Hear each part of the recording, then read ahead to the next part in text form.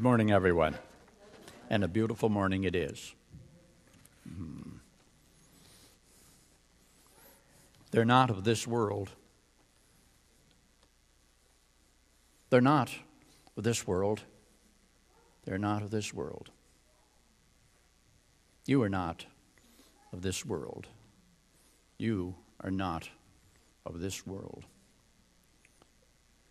Colby spoke on prayer last week. Week before that, the word, messages. I believe when I was here in November, and thank you for asking me to be here. I think you need to hold the person who asked me back responsible, not the first person. An honest mistake. But the last time I was here, I preached on the gospel. What does the church have to offer the world? Only the gospel. If we offer them anything else, we are offering them false hope. We are offering them a poor counterfeit even of what the world is able to provide, be it entertainment, be it psychology, be it even a better way of how to live in a world that seems to be so struggling. And there are so many how-to places, and you'll feel better in thought and mind by doing this exercise or that exercise. And you can tell by the look of me, I'm not an athlete and I don't exercise. They are not of this world. And so today, I'd like to look at 3 passages of Scripture and dealing with the Word, God's Word.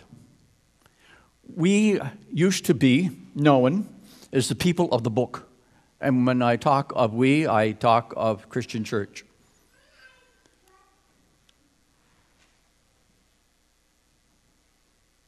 At home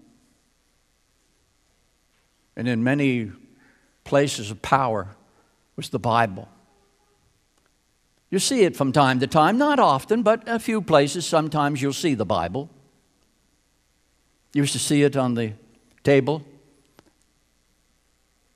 More often than not, years ago, people would bring their Bible to church, but now we have so many other tools and mechanisms. It's amazing, isn't it, that the Bible is always there, and we can have so much close access to it. The other day, and someone in high office placed their hand on their family Bible. Did you see the size of that Bible? Put that in your pocket. I don't think he had the strength to hold it. His wife had the muscles. But it had a big lock on it, didn't it? And I wondered how many times would that ever been unlocked, but it was the family Bible. Dr. Fred Craddock said that we're so afraid of the Bible. Remember when we had zippers on the Bible? Little packets. And he was saying that people were so afraid the word might get out, we had to put zippers on it. It might impact the world. It could scare people. People have read it and almost fainted. Is that in the Bible? Our family Bible was more of a closet for what I'd call Adam's underwear. I, as a kid, used to press leaves in it. That was about all it ever got. It was $5 from the exhibition. And then, sometime in his 50s, after being told that he was going to hell for many years, a preacher came along by the name of Earl Old and said, no, you're going to heaven. What's going to make the difference was going to be God's Word. My dad had about a grade 5 education. I think today to read the newspaper, you require about a grade 11 education. Not too many years ago, you could read the newspaper with about a grade 7, 6 level. The Bible, New International, I think it's about 11th grade. The King James is about 12th grade. My dad, I have his Bible this morning. It wasn't new to him. It was old when he got it. held together by duct tape, and it's ugly. And it's King James, and he was trying to struggle through that. He was hungry for the Word. But when you're hungry, you'll eat anything. And the trash and the garbage that people are consuming today, I wonder what is the state of the human soul. The word above, if you want to know what the title of the message is today. And my thought would be along these lines of read the Word and feed the Spirit. It's amazing the number of calories we consume in a day, isn't it? And how good food looks. We just don't look at our food and say, well, I'm just hungry, and just it's to, you know, it has to be, food has to be, it does a lot of things for us now. It doesn't have to be so entertaining. But it's good.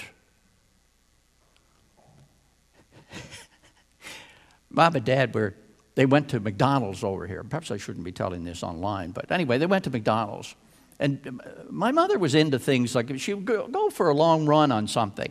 Like poor Dad ate whistle dogs for about a month. And a fellow that's 250 pounds and 6 feet tall, he can't live on whistle dogs. No matter how much cheese you put on them, how much of a hot dog you put in them, and how many you make, it just doesn't cut it. So she convinced him to try a Big Mac, and he thought, well, I'll give it a try. And he got just out around the corner here and driving and took a bite out of it and said, I really don't get much out of that. Oh, it had the bun on it, had the onion and the special sauce. But you know what they forgot to put in the Big Mac? The main ingredient. A Big Mac without the meat.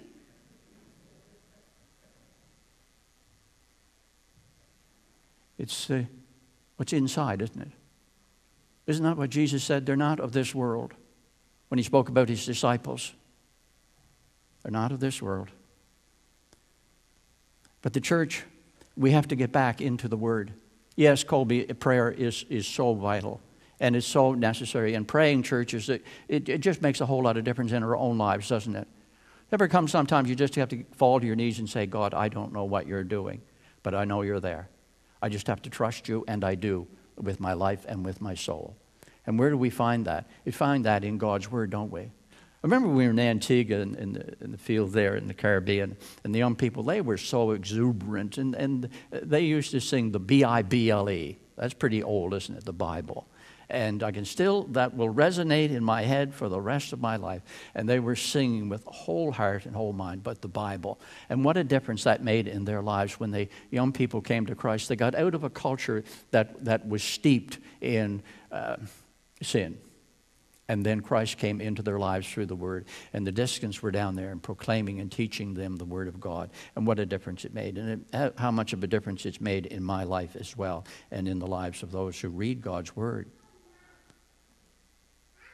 Sometimes our finest hours are not our finest hours, but they are God's. I don't know how many people I had seen that week. It was just one of those weeks. I just, when you'd see somebody coming, I didn't see a person. I saw a problem. I hadn't shaved, and I'm just going to be like Colby today. Kind of let my hair down. Be young and wild. Put the window down, let the breeze blow through my hair. So I went into Tim Hortons, and I thought, well, you know, I just had on my old clothes and whatever else. And I just sat there, and I said, I just want to have a cup of coffee. And I noticed 3 people looking at me. And one of them finally came over, broken English. His name was Choi. And he had been out to the college, Maritime Christian College, but couldn't make much headway. So I really didn't want to see anyone that day, but God said, you're going to see this fella. So he comes over, and well, anyway, a long story short, he wanted to enroll in Bible college.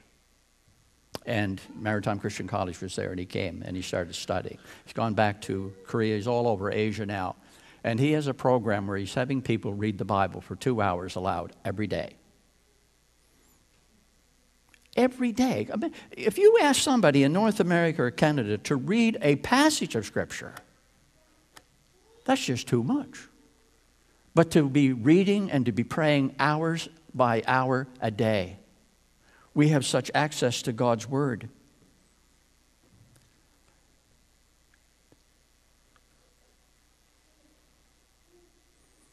The word above is solid. Look at John 17 in the 17th chapter. That is a prayer chapter. Look, people say, oh, we don't read prayers. Well, if you're reading the Bible, I'm sorry, you're reading prayers. And this priestly prayer of Jesus in chapter 17 is a prayer. So if you're reading this, you're reading Scripture, but you're reading a prayer of Jesus.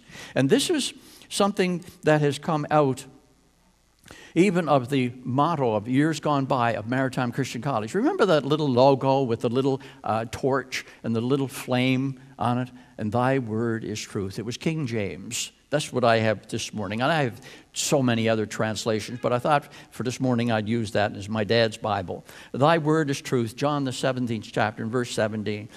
And this is what the church is known for. As I went on and I looked through the background and the history of this church, it's steeped in Scripture. This was the beginning of it, is God's Word. And if we don't have God's Word, we don't teach God's Word, and we don't sing God's Word, what are we doing? It has to be and founded upon His Word to grow spiritually. And we experience that growth, don't we? And we expand ourselves and we stretch ourselves in God's Word. We need to and we must grow spiritually. We need to be developing and filling our hearts and our minds with Christ. Because when He fills our hearts, there's no room for anything else or anyone else, is there? There's no room for anxiety. There's no room for worry. There is no room for ugliness. There is no room for despair when Christ fills our heart. That's the assurance that we receive from His Word. And it says in that 17th verse, thy word is truth. And today, when even as a church member, you're talking to people, you've got to be careful where they're coming from. They're not coming strictly from the teachings of the Bible. They're coming from the teachings of the culture in which we live. And that's why it was so important for Paul, wherever he went, if it was Athens or wherever, he knew the culture of the day and the culture of the people. And he said, I see that you're most religious by all of the gods that you have. It's the Word. And the Word being truth. And so today, so much of the church is in step with the culture in which it lives. And what is acceptable is just not acceptable in God's Word. There is a conflict there. And you're going to talk to somebody, well, the church is saying this, and through the decades and the centuries, this has been the teaching of the church. Or this is the teaching of the community of what's acceptable. There was at one time when you could have a discussion with somebody on pretty well any subject and have a disagreement, but you could still have a relationship and a conversation with them. The culture now is so anti-Christian. We can't not even have an opposing view. We must not just be neutral in the view of the world. We must be supportive of it. And that's how far down we have come as a society. And we are not careful as a church, and I mean the people of God, we will be pulled down to that level unless we know when we live by the Word of God. Thy Word is truth. And these things happened a century ago when the idea came out that God is dead and there is no truth. Imagine a world without truth, and you can see it around you every day. But when we come to realize that there is truth, and that truth is found in God and in His Word, as He said, they are not of this world. In that same verse, not only is thy word truth, but sanctify them through thy word. You're set apart. You do not own you. You might say, well, this is my book, or this is my car, or this is my whatever. You don't even own yourself as a Christian. You've been set apart. Not set aside, but set apart for a purpose. for God's purpose. And he has placed his hands upon you for that very purpose. People looked at the temple and they say what a grand cathedral that temple was. And they would stand in awe of it. But it was used for a purpose, wasn't it? Same with the table in the temple, in the labor, where sacrifices were being made. And all of those things were set apart for that purpose. But you have been set aside and set apart, if you will, for God's purpose, no one else's, and not for your own use or even the use of the world. They will be sanctified to be used by God and for God. Thy word is truth. Look at the little book of Hebrews, chapter 4. Again there, it really gets into about the word, and it describes it here in a very wonderful way about how sharp the word of God is. Look at Hebrews chapter 4. And I believe it's verse 2.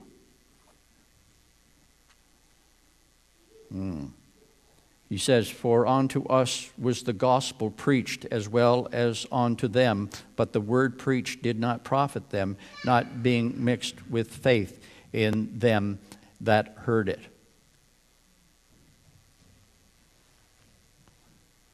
Verse 12, for the word of God is quick and powerful and sharper than any two-edged sword, piercing even to the dividing asunder of soul and spirit, and of joints and of marrow, and is a discerner of the thoughts and intents of the heart. There are words of God that go directly to the heart, don't they?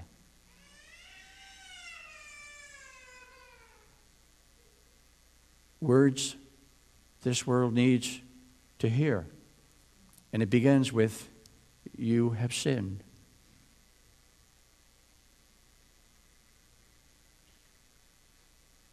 And then God's word comes to us, doesn't it?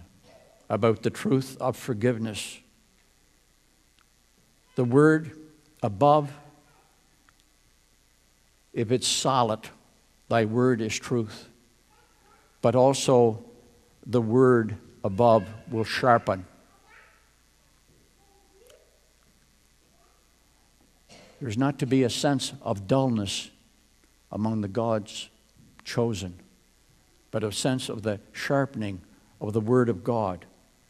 It holds the line. In other words, it doesn't change. It's hard to please people, isn't it? Because they'll have a criteria for you and they'll have a measure for you, and as long as you fit in that measure, you're going to be acceptable. But what happens when they change the measure? Oh, you have to be a certain size, you have to be a certain look. You have to be of a certain agreement. You have to finish and fit into their criteria to be accepted. And young people have always struggled with that, haven't they? What they will do to be accepted. To fit in. Survey after survey has been taken. Why do people go to church? What are they looking for? Even before the word, what they're looking for is acceptance. To somebody that would care for them and take a personal interest in them and in their soul. People want to be cared for. They're not of this world. It's so easy to fit in and to be whatever somebody else wants you to be. And being a Christian doesn't mean that you're always going to fit in, does it? That means that you might be the odd one out. Be the one that's going to be somewhat different. I was brought up in a fishing village. Do you ever think that people would swear in a fishing village?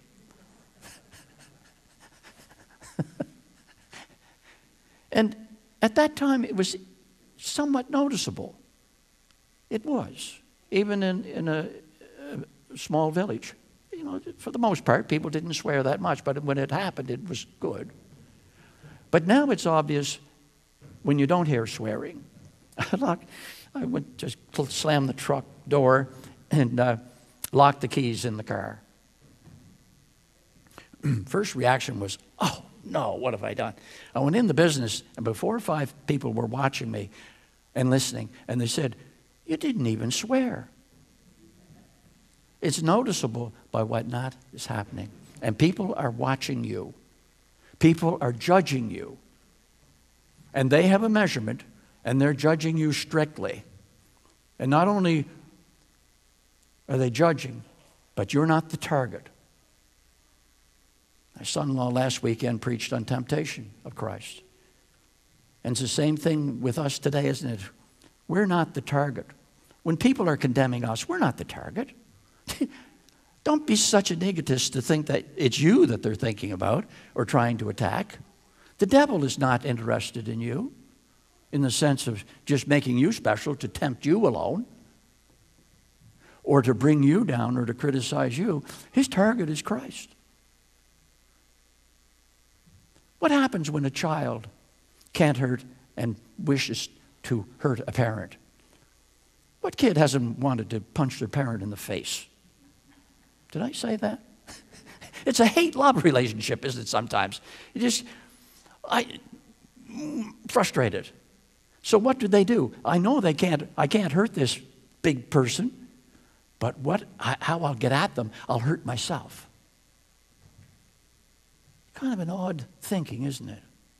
And that's what Satan is doing. He's attacking Christ through us.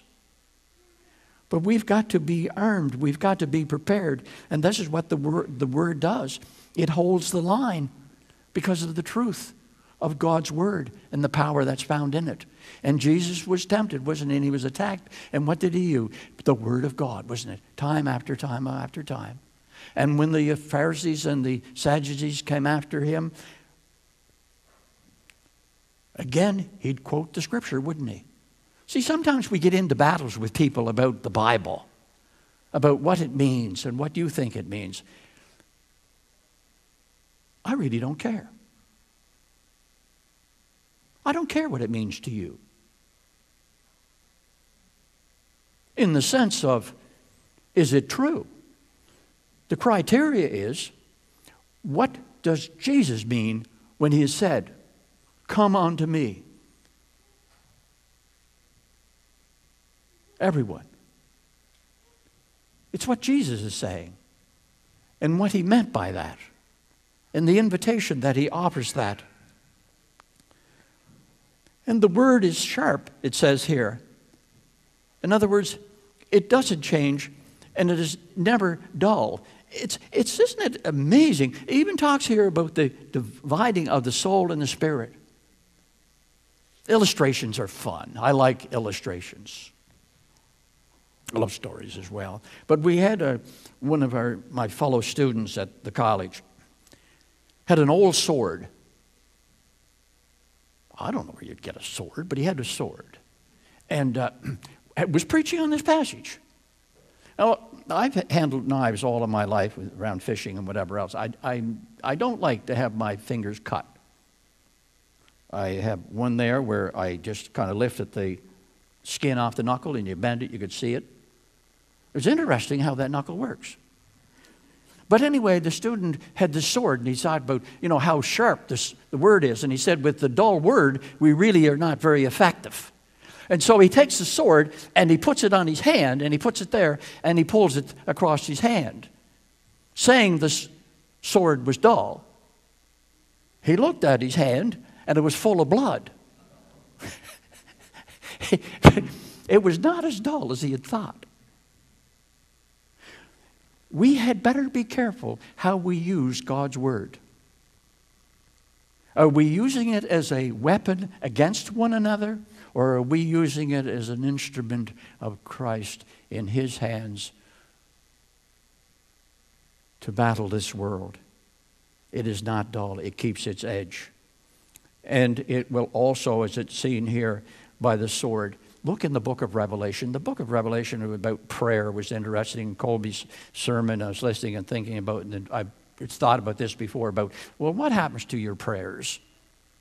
You know that in the book of Revelation, at God's throne, just right there, there's a vase, and it describes it by words of great value, of gold and everything. And what does God do? He takes the prayers of you, his saints, and he puts them in that bowl. You read that in the book of Revelation. God keeps those little notes. I know I have notes from my children. I keep them. I treasure them.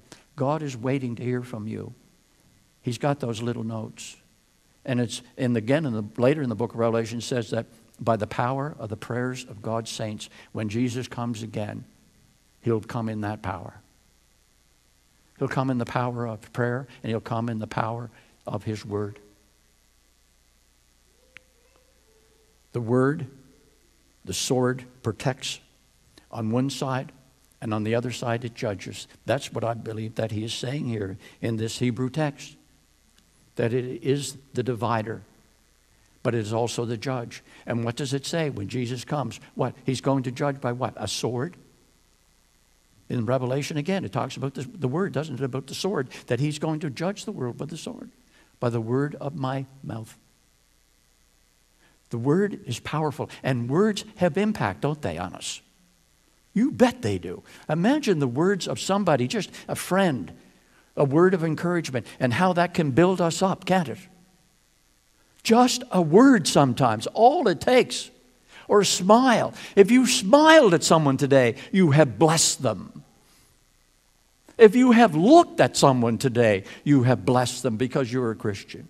If you have spoken to someone today, you have not only blessed them, you have honored them and blessed them with God's word. Then in 2 Timothy, the 4th chapter, as we've looked at Hebrews, look at Timothy. And Timothy was a young man who was taught the word, wasn't he? At a very, very young age.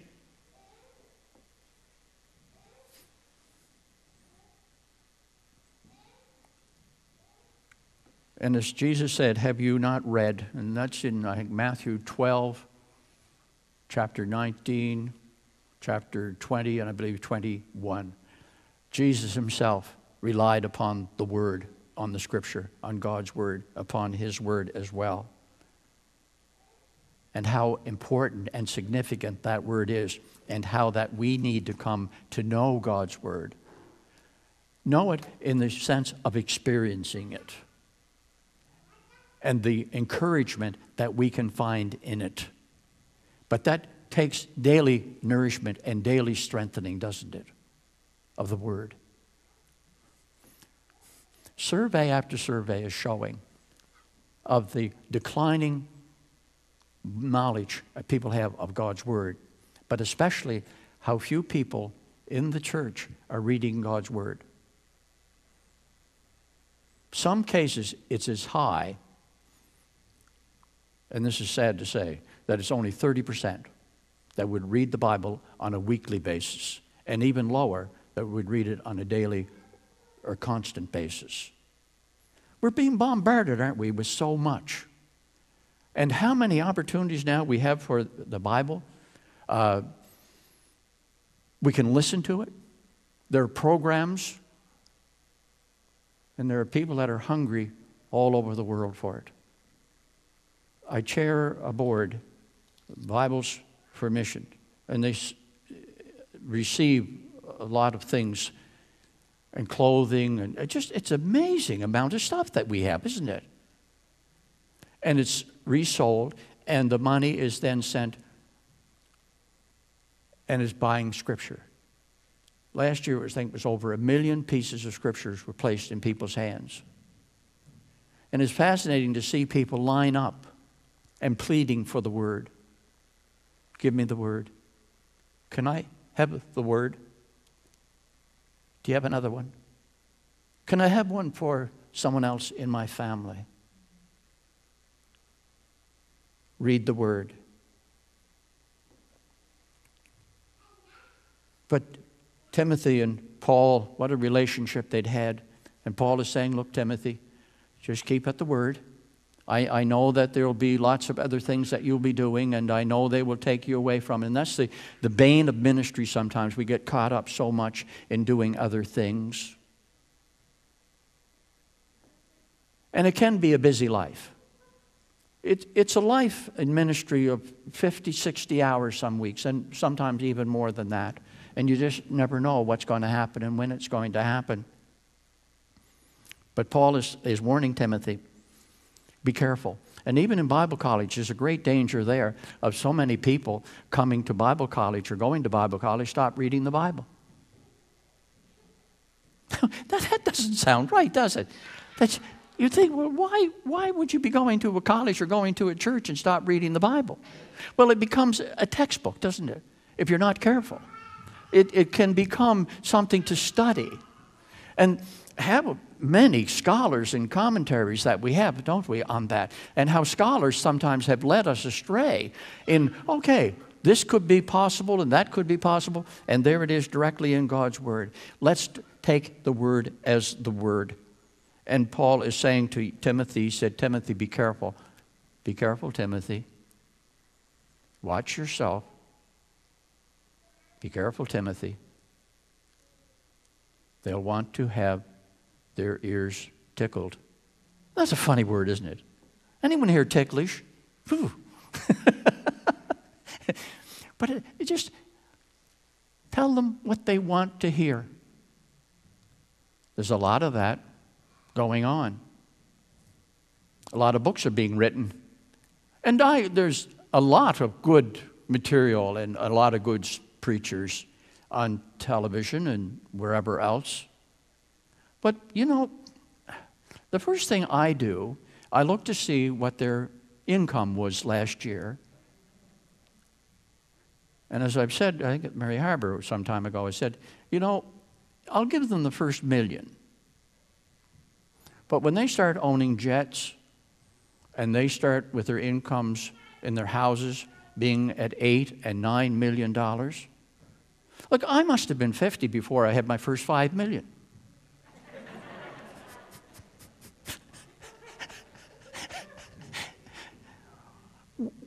What happens? And how many have we seen fallen to the dollar, haven't we? Been taken captive by it. This world is not our home. We are not of this world. Paul is saying and encouraging Timothy not to tickle their ears, because he said they'll turn to myths and stories. Stick with the Word. And then Paul says, Timothy, look, I've taught you. I've molded you for God's Word. Preach the Word. And that was what I got hammered into me in college by Mr. Norris. And he couldn't let it go. And when we graduated, we got a Bible. And when we graduated from my home church, didn't they put in that, preach the Word? And Paul says, Timothy, it's not just the Word, but it's the character of the teacher. Your mom and your grandmother, they taught you this Word.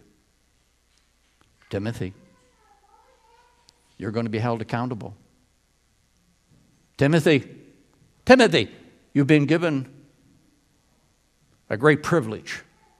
Preach the Word. Timothy, you've been given a great example. Your mom, your grandmother. Timothy, it's the Word. And so Paul just burned that into the mind and the heart of Timothy. It's the Word. And we need to look deep into our dividing soul and spirit to see where we are in our relationship with Christ. That we are not of this world, and it is the Word. The two-edged sword. One day we will stand before God, and we will be judged by His Word. But as he said, it's the character of the teacher.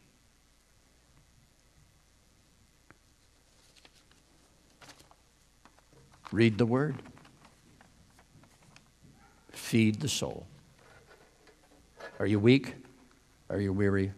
Are you heavy laden? Read the Word. Just any time this week, just pick up the Word. Read the Word. Read the Word. Thy Word is truth.